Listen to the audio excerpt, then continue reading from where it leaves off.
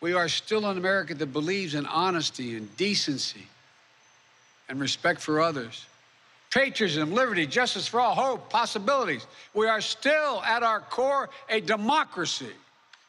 And yet, history tells us that blind loyalty to a single leader and a willingness to engage in political violence is fatal to democracy. For a long time, we've told ourselves that American democracy is guaranteed, but it's not. We have to defend it, protect it, stand up for it, each and every one of us.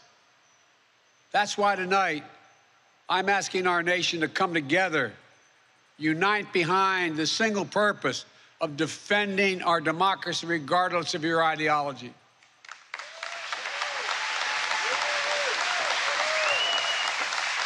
We're all called by duty and conscience to confront extremists who put their own pursuit of power above all else.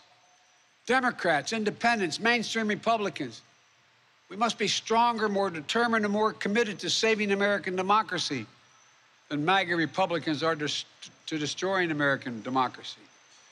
We, the people, will not let anyone or anything tear us apart. Today, there are dangers around us we cannot allow to prevail.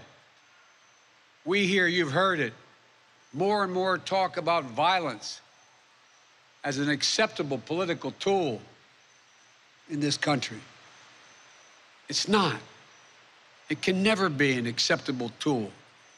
So I want to say this plain and simple. There is no place for political violence in America, period. None, ever.